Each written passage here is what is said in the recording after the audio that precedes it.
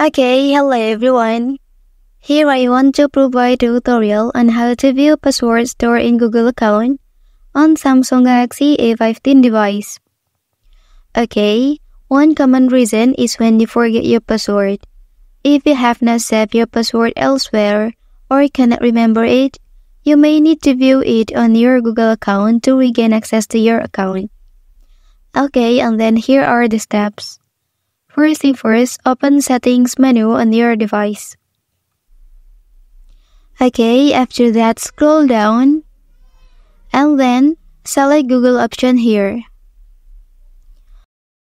Okay, here if you have many Google account, you can click side arrow here and then select your account.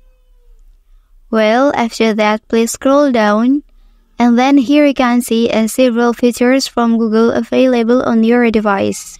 And then to view password stored in your Google account, you can click Continue placed on Password Manager option here. Okay, and then here will appear all of accounts stored in your Google account. And then to see the password, just tap on it and then enter your passcode and then click Continue. After that, press on this icon.